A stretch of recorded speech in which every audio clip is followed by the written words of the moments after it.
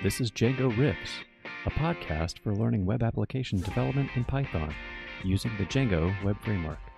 We explore all of Django's features to equip you with the knowledge to build your own web app.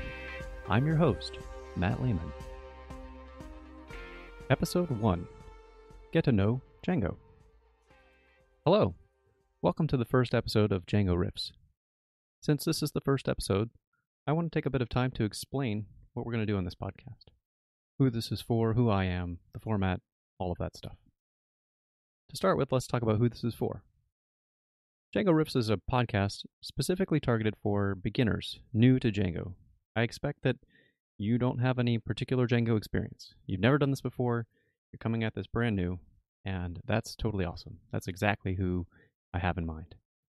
I also think that this could be useful for experienced users, perhaps to get a refresher, to learn something new, learn some new corner of the framework that you may have missed in your initial read-through. I do have to make a prerequisite, though. I do expect people to understand basic Python syntax because I'm going to describe some code by audio, and if you can't understand what Python is or the basic structure of the language itself, you're going to have a really hard time. So that's my only prerequisite to this. I don't expect you to have prior web knowledge or anything of that nature, just Python. So who am I? As I said in the intro, my name is Matt Lehman, and I am a software developer. I've been doing software development since 2006, and I've been doing Django specifically for about 5 years or over 5 years at this point. Done all sorts of software in the past, and I am very much a avid programmer. I love to do this kind of stuff for my free time.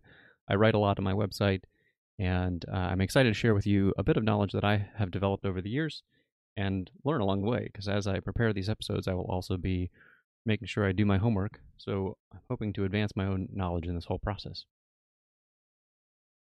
So the format of the show, what does this look like? Django Riffs is an educational podcast.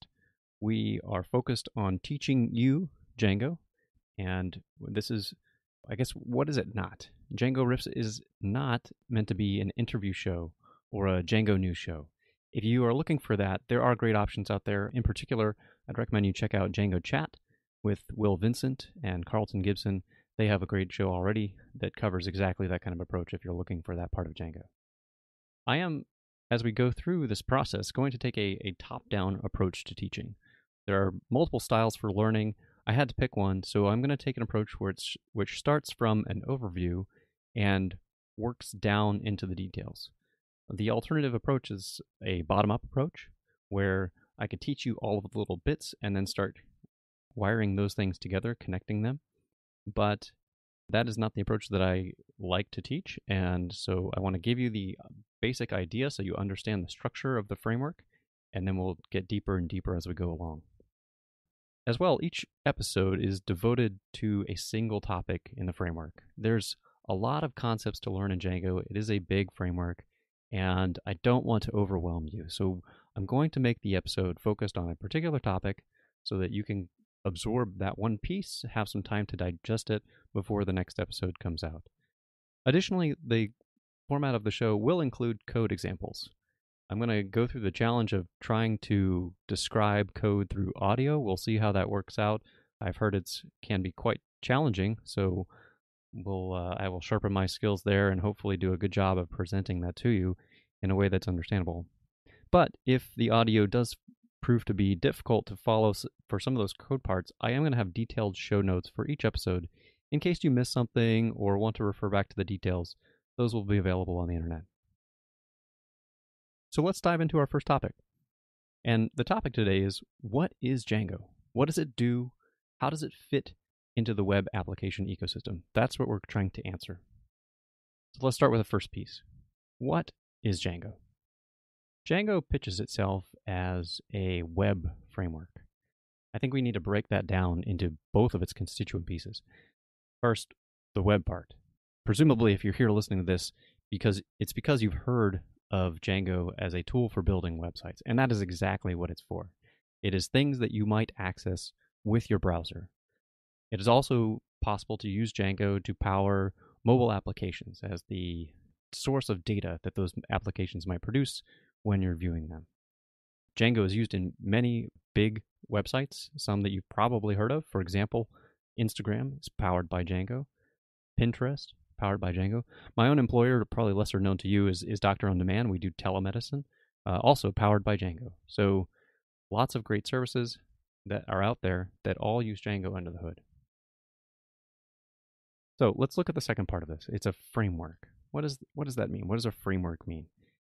We typically compare a framework to a software library when we're talking about code. Let's start with a library. A library is code that you bring into your own project and you call the code. Maybe there's a function that's there that your code is calling that has some specific purpose. A good example might be something like the requests library. If you're trying to do an HTTP request and calling some external website, you can use request and call that. That would be a library.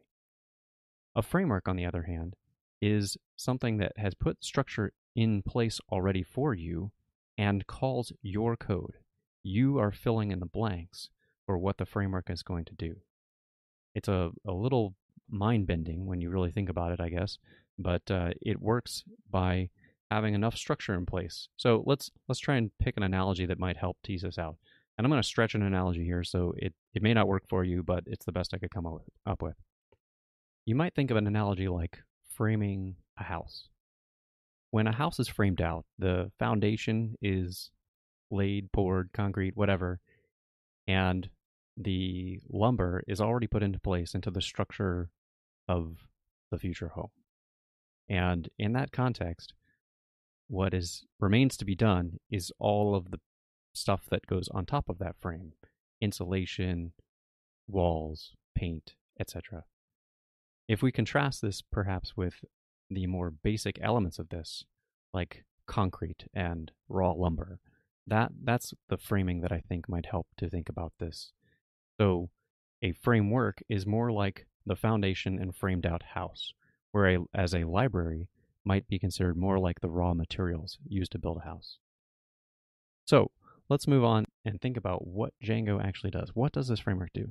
And I want to start by answering this question by looking at how browsers actually work, because I think that's going to illuminate where Django fits into the equation. So when you're working with a web browser, you are making requests to some website and expecting responses back. Those responses might come in the form of web pages, they might be videos, they might be images. How does that work? I'm going to throw some terms at you. Hopefully you've had some exposure to these. They might be brand new to you, so I will include links to them in the show notes that you can go do your own homework on them if you're interested to dive deeper in, but prepare for some acronyms, which I will explain. So it starts with URLs. You're probably familiar with URLs. That's something like mattlehman.com, wikipedia.org, etc. URLs stand for Uniform Resource Locators, and that's a big fancy term to mean a place on the internet where you can find something. So when you type in a URL like wikipedia.org, your browser is receiving an instruction to go to that place and return back a response. So the way it does that is with something called HTTP, which is the Hypertext Transfer Protocol. And that's a lot of words that is for a simpler concept than it sounds, but it's basically a format to describe how your browser talks to some other site on the internet and gets a response from that. So HTTP has a bunch of built-in kind of commands or verbs that are with them, and one of the most common ones is the get command, get method. So if you're visiting a website, you're really saying in HTTP, get mywebsite.com. But that's not really how the internet works.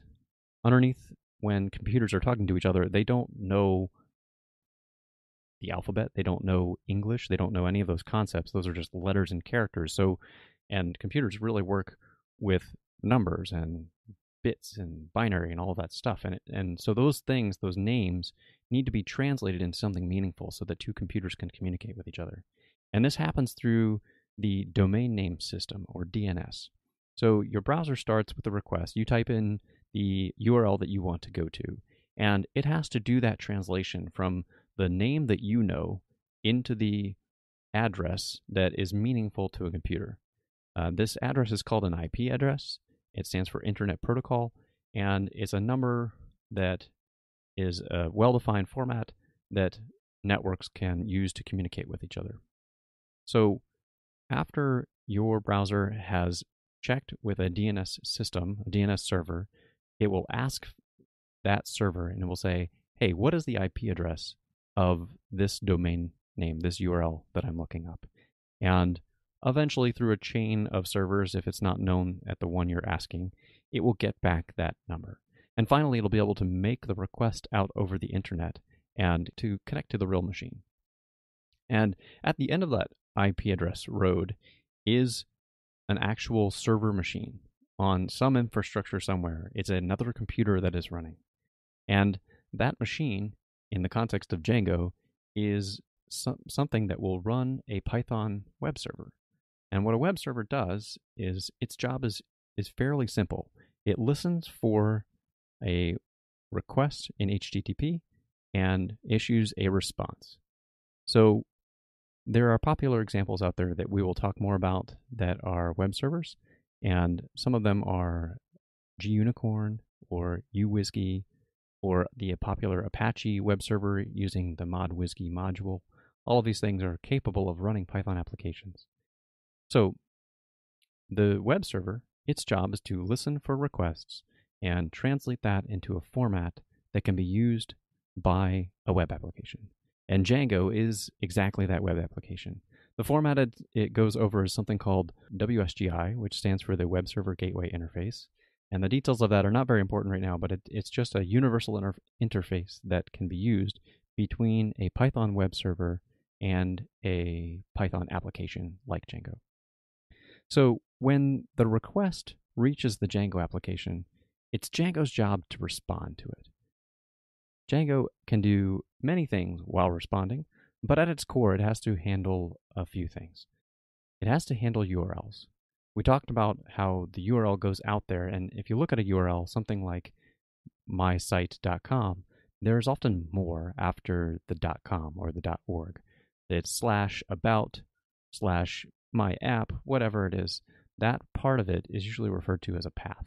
And those paths are what Django is actually caring about responding to. So Django has to define what URLs it can respond to. So maybe it's an about page, maybe it's a contact page, who knows? Whatever, it depends on what your application does. But Django is configured by you, the developer, to respond to certain URLs. And the second part that you have to do as your job is to write the code that will power those URLs. And those URLs, they have to do one thing ultimately. They have to return a response. Whether that response is a web page or an image or anything else, that is up to you and what decisions you make. So Django helps a lot by providing a bunch of supporting code to make that possible. So if you have to store data in your application and you need to put it in a database to do that, Django can give you the tools to pull that data out of your database so you can send that back to your user. Or maybe you need to check who the user is and check their permissions and check that they're actually allowed to even use your website. Django supplies the tools to do that too. Or maybe you need to accept input from users and store that into a database. So you need to build out web forms. Django supplies tools to make that possible too.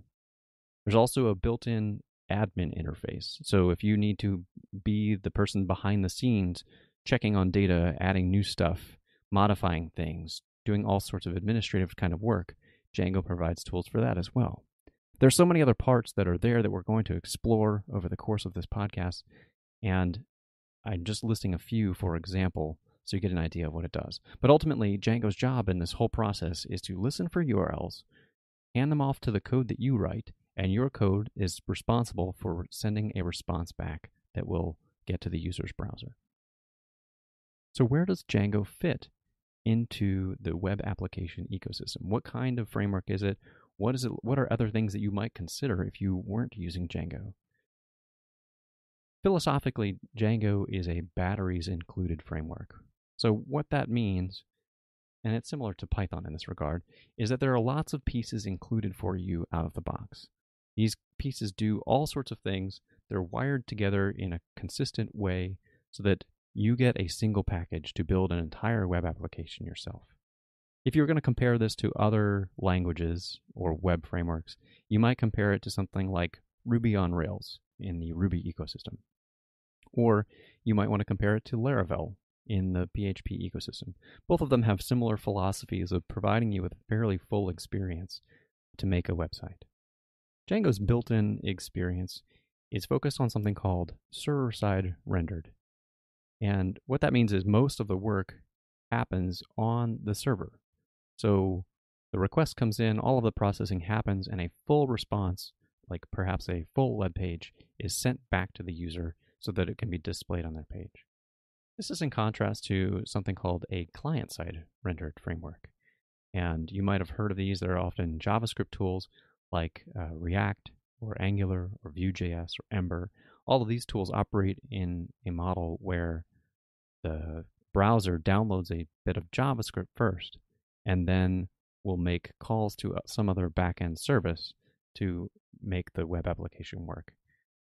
At its core, I think that the Django model is simpler in that regard because there are fewer moving pieces. There's not a client that sits in the web browser and a backend to support it. There's just a single unit. You talk to Django and it does everything, which is a nice way to start. So that's an introduction to Django. In the next episode, we're going to explore URLs, explore that entry point into a Django app. We need to explore how to describe URLs that your Django app will handle, or how to group different related sets of URLs together. We will also look at how you can extract information out of URLs to use in your own code. So that concludes our first episode.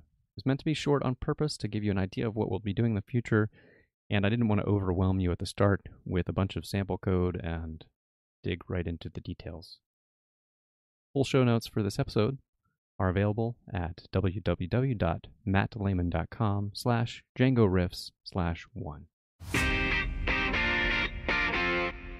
Thanks for listening to this episode of Django Riffs. You can follow the show at djangoriffs.com. If you have something to share, feel free to reach out to me on Twitter. My Twitter handle is mblayman, or follow the Django Riffs handle to keep up with the show. If you've enjoyed the show, please rate or review on iTunes, Spotify, or from wherever you listen to podcasts. Your rating will help others discover the podcast, and I would be very grateful.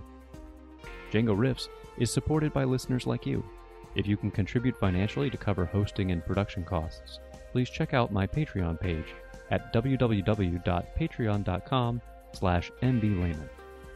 The theme music for Django Riffs is Open Roads, used with permission from Purple Planet Music. I hope you'll join us next time to learn more about Django. Take care.